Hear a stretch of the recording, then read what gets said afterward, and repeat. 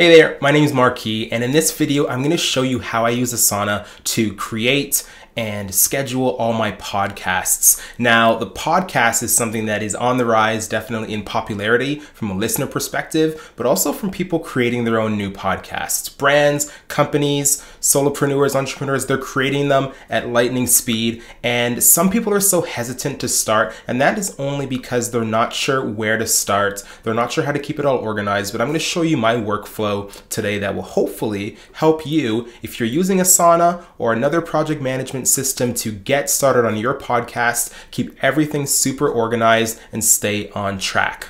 So with my workflow, everything really starts from the meeting booking link. And so what that looks like is we use Hubspot for our meeting bookings. And for me, I block out 2 days out of the week where I'm available to do podcasts between, I think it's 10 a.m. and 2 p.m. just so I can keep the rest of my week free for other, client meetings, internal stuff. Then I can just focus on the podcast for these 2 days out of the week. So they are an hour. I've set this up specifically for podcast recording.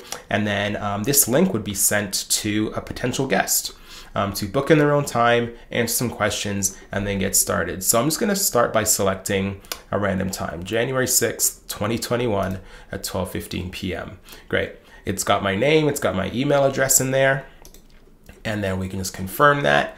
And with HubSpot, I've redirected it to an Asana form. Surprise, surprise. With this form, it's great because you can just send this right to people. They fill out all the information for you. I'm going to show you a template in a minute where when this information is filled out, I can just copy and paste directly from this form, put it into my template, and then follow the workflow until the podcast is fully produced. And so here they would just fill out their name. Great, I got some stuff here already. Company website. Do you have a microphone to record? And it just asks them these basic questions. Are you able to record audio to a separate device? No, doesn't really matter if you're not. Their LinkedIn profile, let's just put linkedin.com. There we go. And then their bio goes here. And then I just invite them to upload a headshot of themselves. So in this case, I'll just throw in my headshot there. There we go. There's some basic instructions just on the top. I'll let them know this is a video recording. It's going to YouTube. Be ready to be on camera. And then I also provide just general questions that I'm going to be asking. So this is a view-only document in Google where they can just get an understanding of the direction that the podcast will be going. But I always let them know, hey, this is just a guideline. Anything that we're going to be talking about. So I just like to have the conversation flow really naturally. So they have the option to take a look at those. And then I'm going to submit this form. What I should point out as well is that in the back end, after HubSpot actually booked that meeting, they get a calendar invite to Google. It's already set in their calendar. The reminder of the show is there, some etiquette things, how they can prepare, and then I have the copy of the questions in that email and calendar link as well.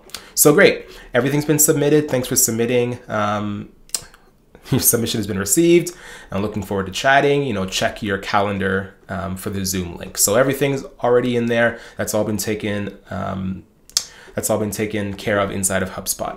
So now I'm going to go over to my podcast production schedule. So you can see this is what the form looks like in the back end.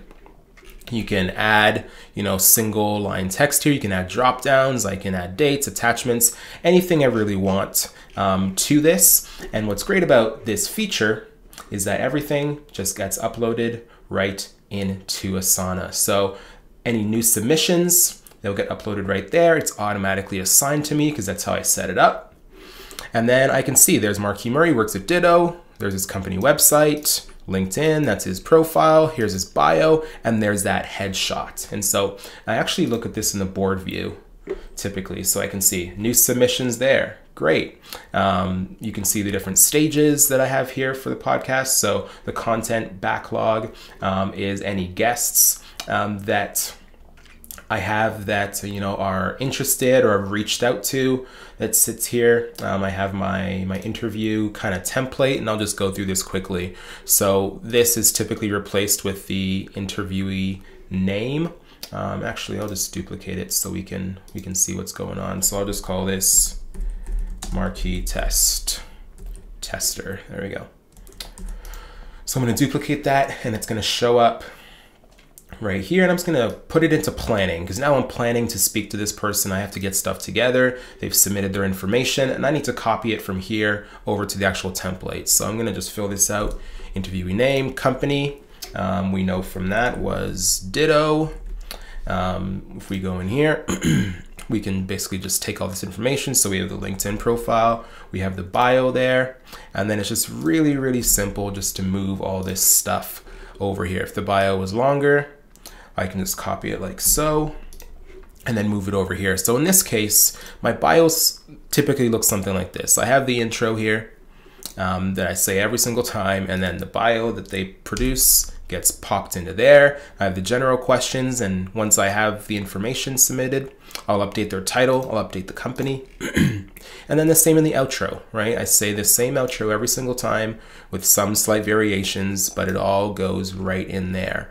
And so once that's all filled out, the recording time, usually I fill this out, or I check this off once the podcast is finished. So you can go, they're typically 30 to 45 minutes. I have the link that would be to their website potentially. Any project files I link back to Google. So I have the Zoom audio recorded files. I have my external audio files. Any video files that come from Zoom, I typically store them in here. So I'll copy and paste the Google link here that goes to Google Drive. And then when it's fully produced, I have that YouTube link here as well. I've also created some subtasks so that when this is ready to go live, there's a spot. We just have to check these off basically. Did we produce the YouTube thumbnail? Yes or no? Who's doing it and by when, right? The show notes, blog, transcription goes here. Who's doing it? When are they doing it? Also goes there. Audio files will sit in this as well, just so they're somewhere else. We have any social content. So with my interviews and YouTube videos, I typically take the main show and then I'll break it down into 7 to 10 pieces of content that can be used across social media. And actually I have a production team that takes care of all of that for me in the back end. So all I have to do is upload the files, provide it to them, and then they take care of everything else. So that social content will be chunked up and put in here. And then any final audio for the podcast, we use Libsyn for the podcast, it would just go right inside of there. So it keeps everything nice and neat and orderly.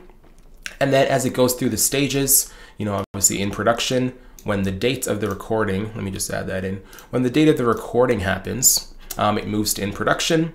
And then once the date has passed, it goes into, you guessed it, post-production. Right there, it goes in the queue, like so. And then once the production team is finished with doing what they need to do, they've uploaded everything, they move it to needs review. I take a look at it, and as you can see, there are some automations happening that move these to the different sections. There we go. And so now it's in needs review. Once I reviewed it, then it goes to published, and the production team will take care of the publishing, YouTube description, everything like that. So that is basically in a nutshell. I mean, there's so much that is going on behind the scenes here. Like I said, there's Hubspot that's happening in the background. There's Google Drive where I have the copy of the questions, Google Docs. Any of the show files kind of live in Google Drive as well, and they're all linked within Asana. So your workflow may look different. Maybe you're using Monday or Airtable to do what I'm doing here. Google Drive or Google Suite, seems to be the standard for housing a lot of this material and a lot of this data. But what really keeps me on track is having these automations, having this clear pipeline to see what's in post-production. Everyone's on the same page. Those conversations are happening kind of constantly. And then by the end of it, that podcast is produced, and all I have to do is just have those conversations, upload the files, and everything is done here.